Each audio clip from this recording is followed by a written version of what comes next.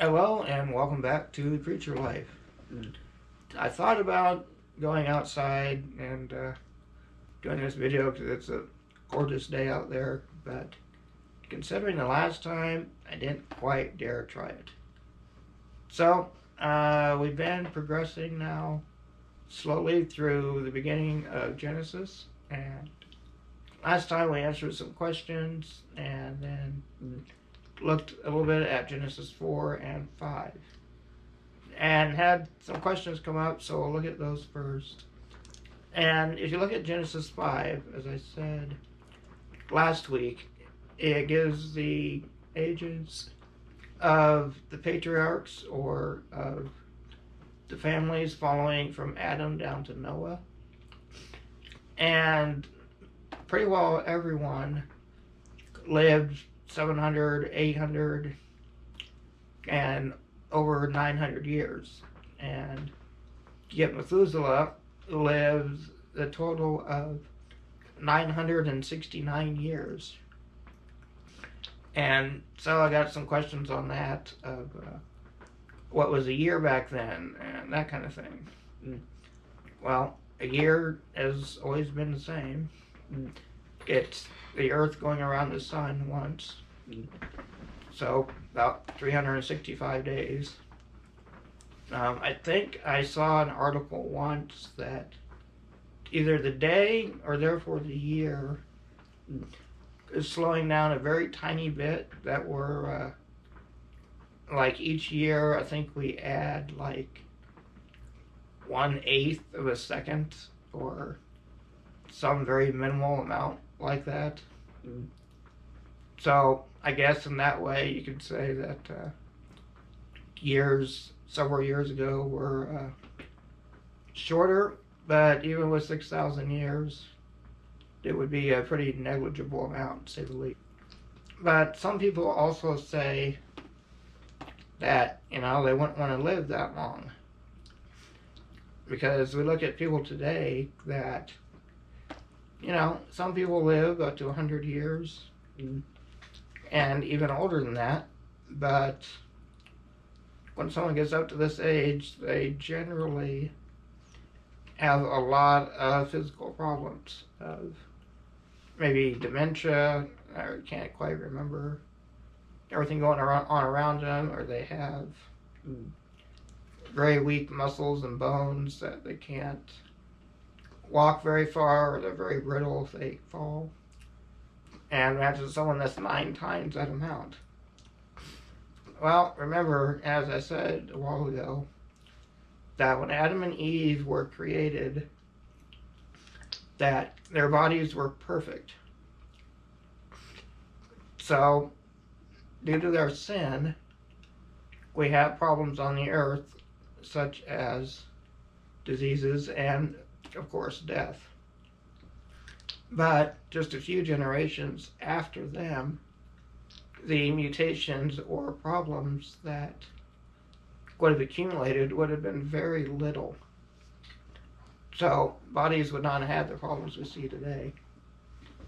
Also, there have been many theories that the earth at that time, before the flood, would have been a different environment.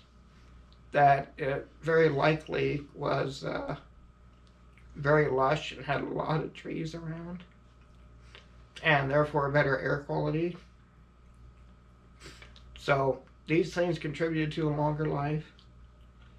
And also, looking at the genealogies, I would guess that they aged more slowly, so that me at 40, someone may look my age, but who knows, could be 400 years old. So again, these are possibilities. They aren't told us in Scripture, so we can't be dogmatic about it, but they are very good possibilities.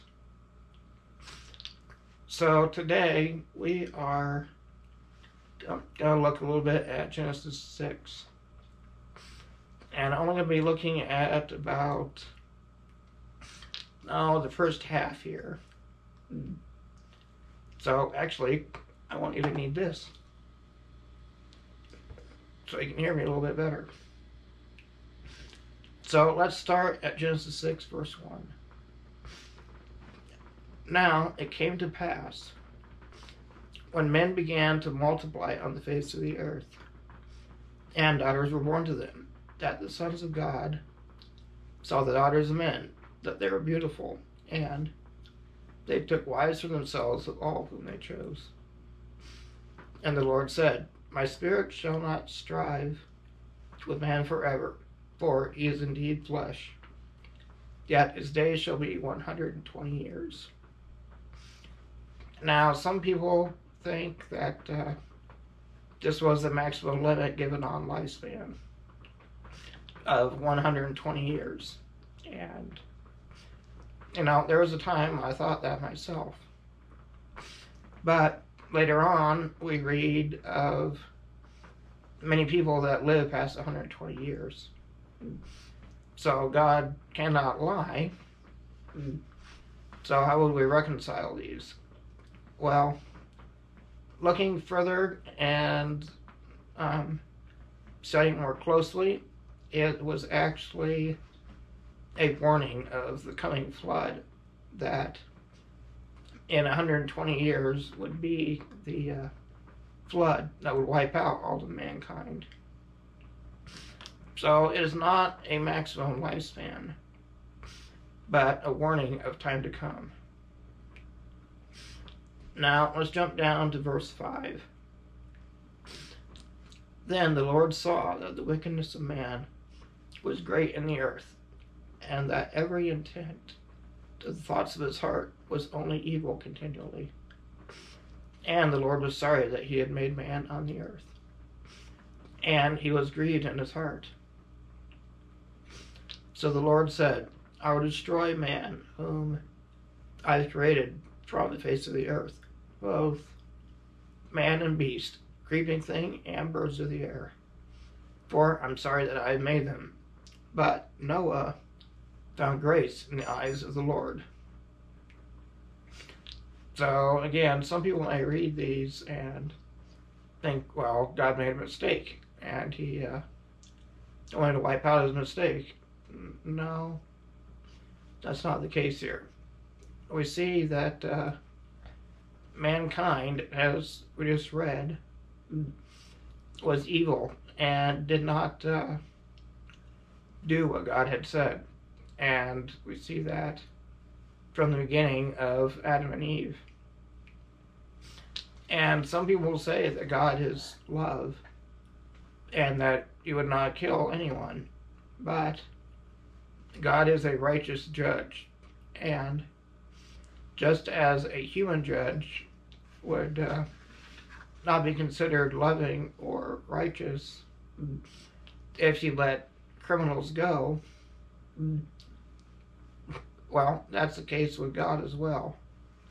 That as people have sinned, then we deserve to have punishment that comes along with it. And that is what's happening here. That everyone had sinned, and just as today, everyone receives the penalty or the wages of sin, which is death. And this is what happens here in the flood. But one person and his family, Noah, found grace in the eyes of the Lord. And then starting at verse 9, it gives the genealogy of Noah. It said, this is the genealogy of Noah, that he was a just man, perfect in his generations, and Noah walked with God. And Noah begot 3 sons, Shem, Ham, and Japheth. The earth also was corrupt before God, and the earth was filled with violence. So God looked upon the earth, and indeed it was corrupt, for all flesh had corrupted their way on the earth. So we look around us today, and we see a lot of corruption as well. That countries like the U.S. especially, and many others around the world have completely abandoned God's word and go against him.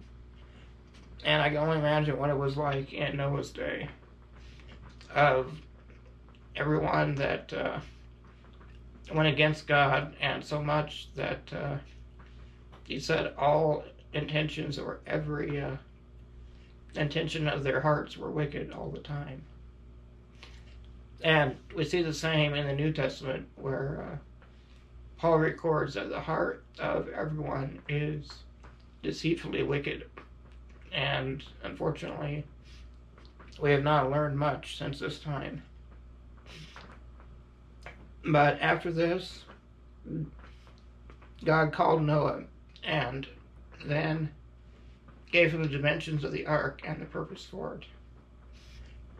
But that is where we're going to end today, because the ark and its details are very interesting.